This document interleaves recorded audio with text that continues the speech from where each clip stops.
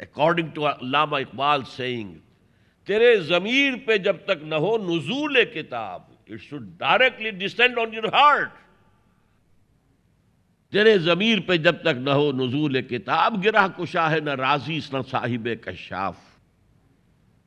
Neither the tafsir Kabir of Imam Razi will be helpful to you, nor the great tafsir of Imam Zamakhshari, the Kashaf, that will be helpful to you. No. Read Quran directly and dive deep into the meanings of Quran, not a superficial study. And then, let me use a simile. The ruh within you, which is of divine origin, it dances to the tune of Quran. Because the source of both is the same. Quran has come from Allah and our ruh has come from Allah. So because the source is the same, this ruh within you testifies, this is the word of God. And only not this conviction that this is the word of God, also you have a philosophical view of this world from Quran. Also you have an ethical, a moral guidance from Quran.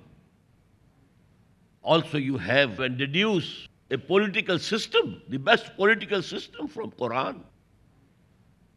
Also you deduce and infer the best and just economic order from Quran. And then also you will be able to deduce and infer the best family system, the best social system from Quran. So this Iman will have an intellectual dimension. This Iman will be with understanding. Just as Prophet Muhammad sallallahu alaihi wasallam was ordered by Allah subhanahu wa ta'ala to declare, proclaim, قُلْ هَذِهِ سَبِيلِي أَدْعُو إِلَى اللَّهِ عَلَى بَصِيرَةٍ أَنَا وَمَنِ اتَّبَعَنِي. Say, this is my method. This is the way which I am going. But this I am doing with full understanding. عَلَى وَجْهِ الْبَصِيرَةِ عَلَى بَصِيرَةٍ أَنَا. I am not groping in darkness. Not only myself, but also those who are following me.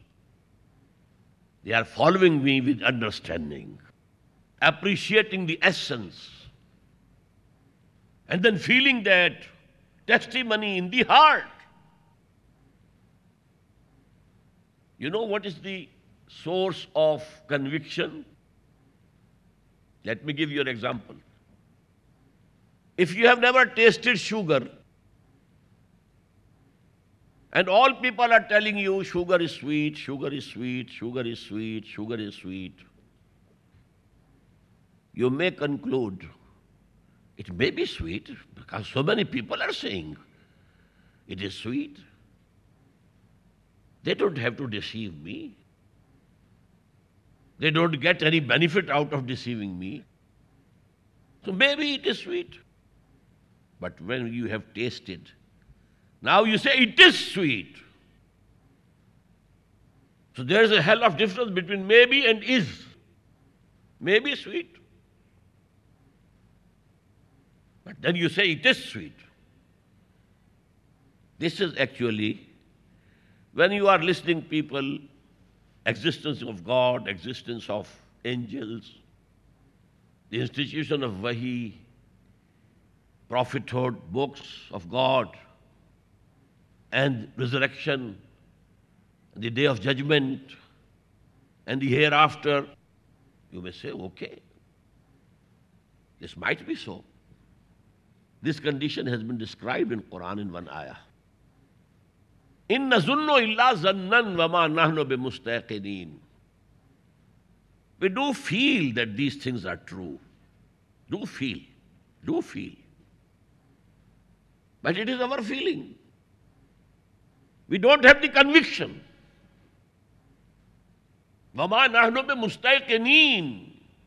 We do think, oh Muhammad, whatever you are saying seems to be correct. Seems to be correct. But we don't have the yaqeen, the conviction. And without that conviction, you can do nothing. So this is when your ruh testifies. One is the attestation with tongue, and the other one is the attestation of your ruh, your spirit, your heart, that this is haqq. Haza huwa al-haqq. And it has come from the same source from which my ruh has come. Then you get conviction. So the first and foremost duty of every Muslim, because Islam starts from the plinth.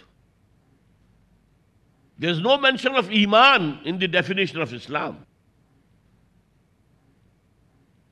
Bunay al-Islamu ala khams, in the hadith from Abdullah ibn Umar radiyallahu ta'ala anhuma. Islam is based on 5 pillars, 5 things. Shahadat Allah ilaha illallah wa anna Muhammad Rasulullah. The first is the verbal attestation. Here belief or certainty, it has not been mentioned. Shahada, external thing. And iqami salate, wa ita'i zakah, wa sawmi ramadana, wa hajjil bayt man istata'a ilayhi sabila. This is Islam. But Iman is something else. It is in the heart. That is why Quran addresses the Bedouins, those Bedouins who after the victory of Makkah, now they joined the fold of Islam. Quran says and gives us the picture in armies, groups. A delegation has come from that tribe to declare their allegiance to Islam. Another declaration, another representatives or a deputation has come from that tribe to declare their Islam. Quran gives us that picture. إِذَا جَاءَ نَصْرُ اللَّهِ وَالْفَتْحُ وَرَأَيْتَ النَّاسَ يَدْخُلُونَ فِي دِينِ اللَّهِ أَفْوَاجًا أَفْوَاجًا أَفْوَاجًا. But Allah addresses those people. قالت الأعراب آمنا قل لم تؤمنوا ولكن قولوا أسلمنا. These Bedouins are claiming that they have come to believe. Tell them, O Prophet Muhammad sallallahu alaihi wasallam, you have not at all come to believe. You may say you have become Muslims, that's all. وَلَمَّا يَدْخُلِ الْإِيمَانُ فِي قُلُوبِكُمْ. And real faith, real Iman has not as yet entered your hearts. So this distinction between a Muslim and Momin must remain before you. In a very long process of downfall, we have come to think that these two things are synonymous. Anyone who is a Muslim is a Momin. No. Most of the Muslims are Muslims only because of the accident of birth. Because they were born of Muslim parents, they are Muslims, that's all. And they testify the things which their parents have told them. So it's a racial creed. It's not Iman. So first duty of a Muslim is to acquire, to attain the real faith, real Iman. Ya ayyuhalladhina amanu, aminu billahi wa rasulihi wal kitab allazi nazzala ala rasulihi wal kitab allazi anzala min qabl. Oh, you who claim to be Momins, have real faith, burning faith, living faith, reaching the level of conviction on Allah, existence and attributes of Allah, on His apostle or messenger, and on the book that He has revealed to His messenger Muhammad sallallahu alaihi wasallam, and on the book which was revealed before him. So this is first duty of every Muslim. Now, on this plinth and the foundation underneath, four pillars are standing. They are the four modes of worship. They are to support the three roofs above them. They give you the strength.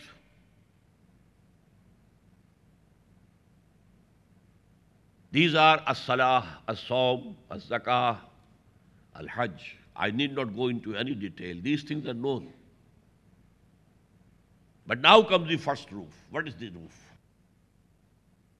Quran uses four definitions, four terms to denote this first roof. Number one, Islam. To surrender, to submit. As if there was a fight going on between you and God. Allah was saying this is correct and you were saying no, I will do this. A confrontation was going on. And now you put down your sword. You submit, surrender. This is Islam. The meaning of Islam is to surrender. Then comes the second term, ita'ah. Ita'at we call. In Arabic it is ita'ah. This is obedience with love. Ta' हम कहते हैं ta'an wa karhan. So it should be ta'an with the pleasure of your heart and out of love for God. Then we use the third term, taqwa. Taqwa, to refrain from something. And that is to refrain from breaking the divine laws. To refrain from sins, from disobedience, crossing the hudud of Allah. These are the limits put by Allah subhanahu wa ta'ala, or your freedom. You can do this and this and this, but not this. So not to cross those limits which have been imposed by Allah subhanahu wa ta'ala. But the sum total of these three terms is ibadah. And that is why this is the term used by all the messengers of Allah. Ya qawmi ibudullah ma lakum min ilahin ghayru. O Allah, O my nation, O my people, be slaves to Allah. Abd means slave. You cannot guess it on the employer-employee relationship. No.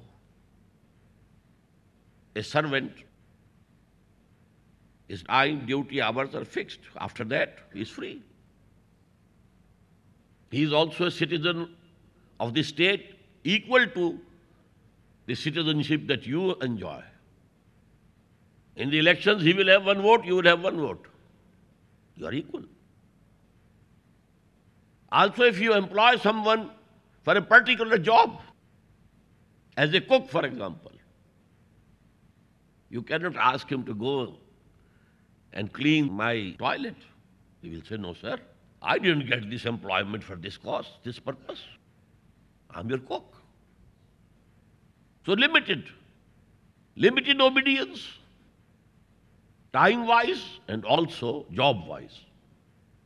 But who is abd? Who is ghulam? Who is slave?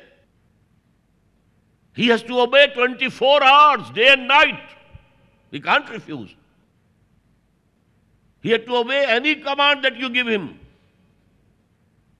This is abd. A total obedience to Allah. Not partial obedience. Not the obedience limited to certain hours of the day. No, no, no. Even to the extent that the slaves of the past They were the property of the Aqa, the master. He could kill his slave at any time, at his pleasure. And it was no crime for him. He was not accountable. Well, he was my slave, my property. Just like if you have a goat, you sacrifice it, and then you eat its flesh. Nobody can ask you, why have you done it? The goat belonged to me. Who are you to ask me? In the same way, these slaves, they were owned by the masters. And they could do anything to them. So, O mankind, behave as slaves to Allah subhanahu wa ta'ala. This has been the call of all the messengers of Allah. And this is the call of Quran and Muhammad sallallahu alayhi wa sallam. In Quran, first of all is Surah Al-Fatiha. It's a preamble, so to say. And the essence of that prayer that Allah subhanahu wa ta'ala has taught us, it's a prayer. First we are praising Allah. Alhamdulillahi Rabbil Alameen, Ar-Rahman Ar-Rahim, Maliki Yawmiddin. And then we are making a solemn pledge with Him. Iyaka na'budu wa iyaka nasta'een. We shall behave as slaves to you. And we shall need your help. We ask for your help for that purpose. Because to declare yourself a slave to Allah is easy. But to really behave as a slave to Allah is very difficult. As Iqbal says, Chumi goyam musalmanam belarzam ke danam mushkilate la ilara. When I say I am Muslim, I have surrendered myself to the will of God, I tremble, I shiver with fear. Because I know what are the difficulties in the way of behaving as a slave to Allah. So then we ask, the real prayer comes now. Ihdina as-sirat al-mustaqim. Show us and guide us on the straight path. And now the whole of the Quran is a reply to this request of yours. Beginning with Surah Al-Baqarah. Alif Lam Mim, Zalika al-Kitabu la rayba fihi. Hudan lil muttaqeen. This is the guidance. And then in first two rukus, three types of persons have been discussed. Because this surah was being revealed in the 13th year after the beginning of Wahy. 12 long years had passed at Makkah. So now there were those people who accepted the guidance of God and Quran. And what were their signs? What was their behavior?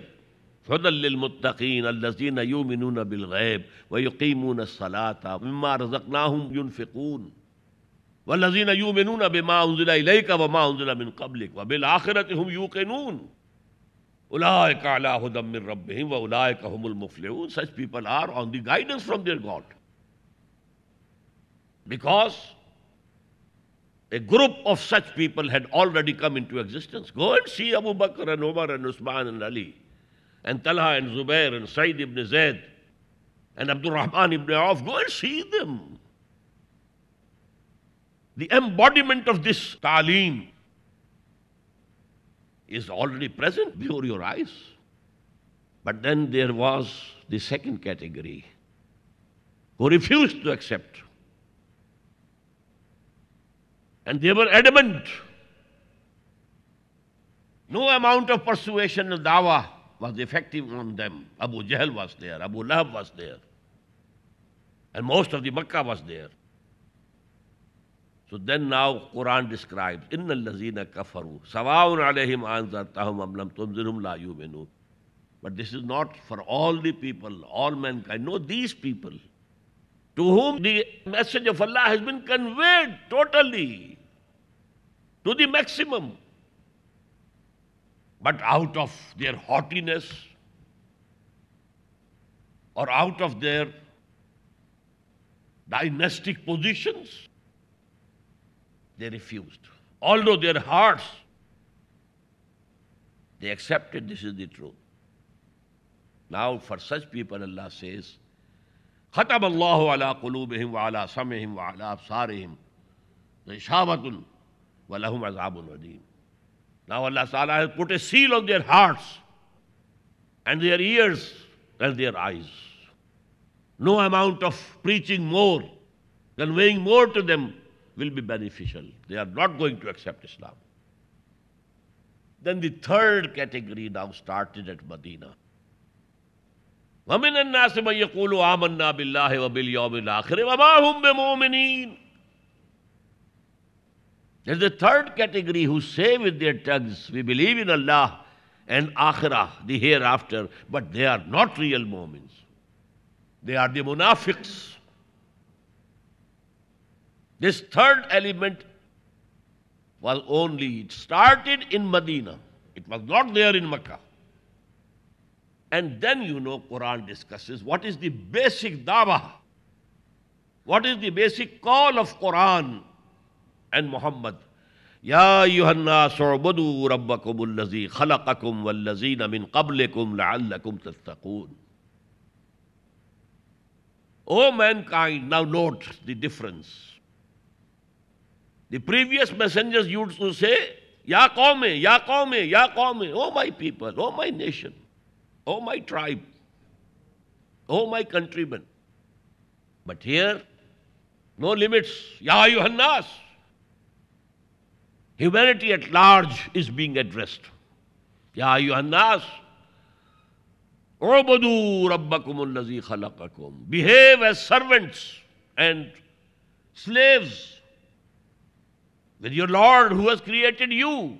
And not only you, also those who were before you. So that you can be saved. You can be saved on the day of judgment from the fire of hell. So this is the first roof. Islam, to surrender. Ita'ah, to obey. And forgive me, I didn't explain regarding ita'ah. It has to be total, not partial.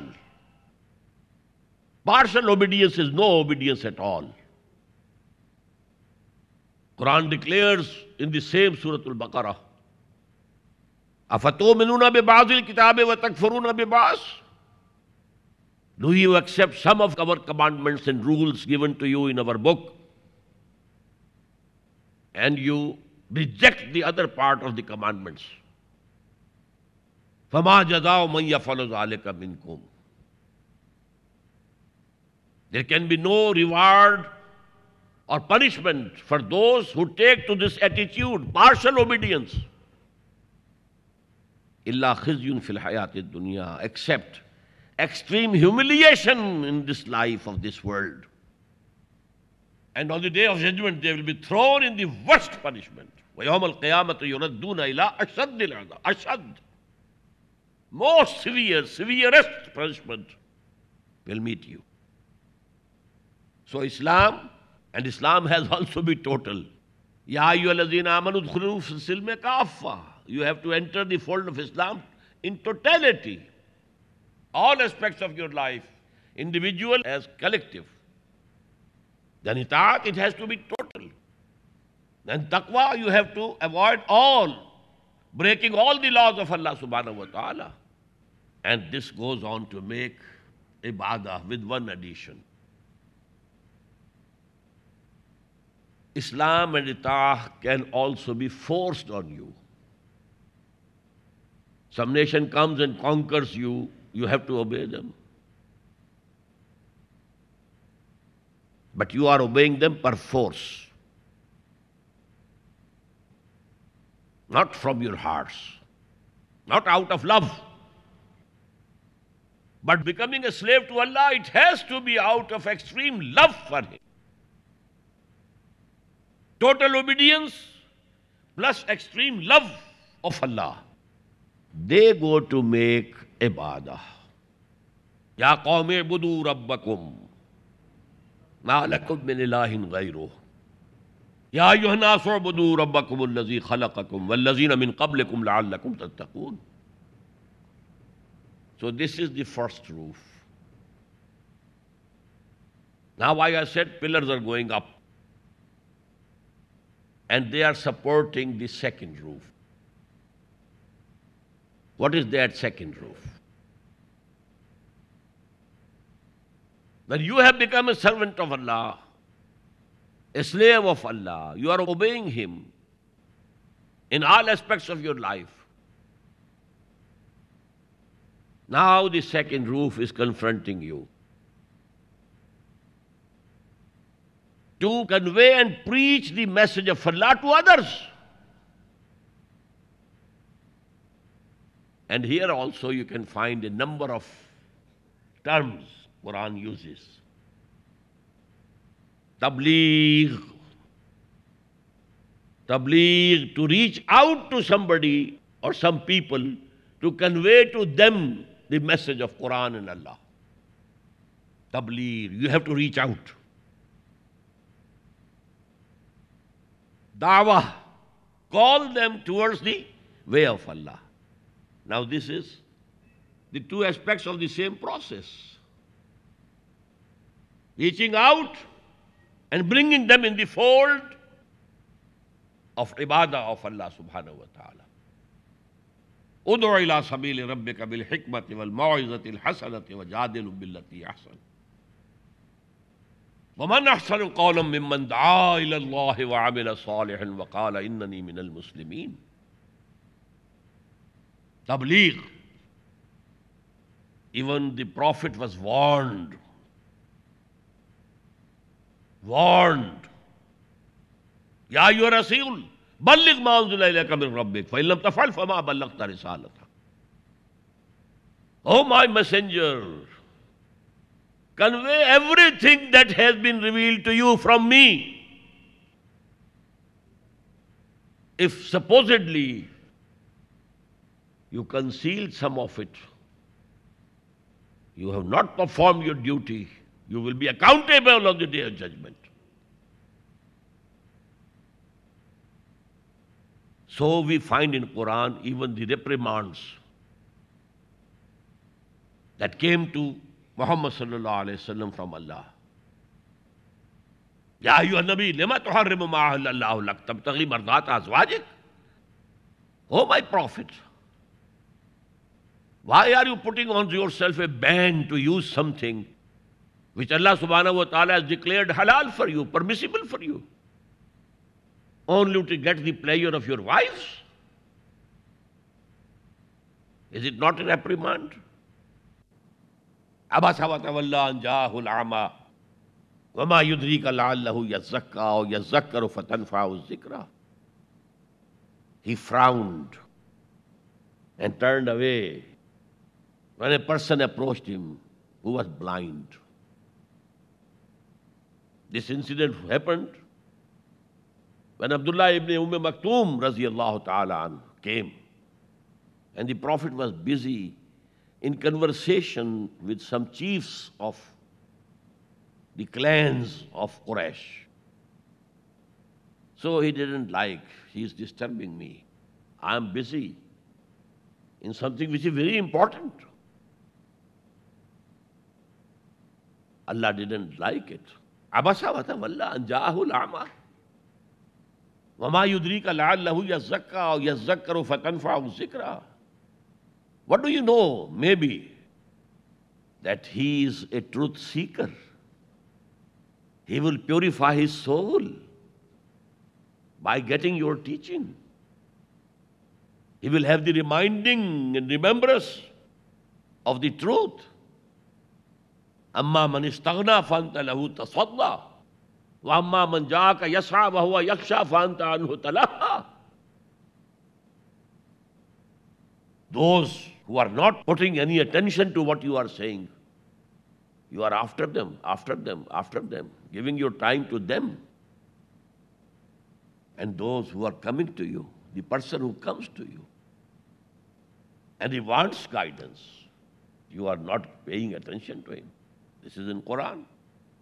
Later on, whenever Abdullah ibn Maktoum came to the Prophet sallallahu alaihi wasallam, he used to say, Marhamam billazi atabanallahu fih.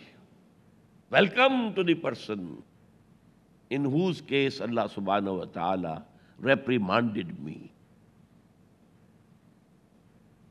So the Messenger of Allah had to preach and convey everything that was revealed to him. Ya ayyuha Rasul, balligh ma unzila ilayka min rabbik wa illam taf'al fama ballaghta risalata.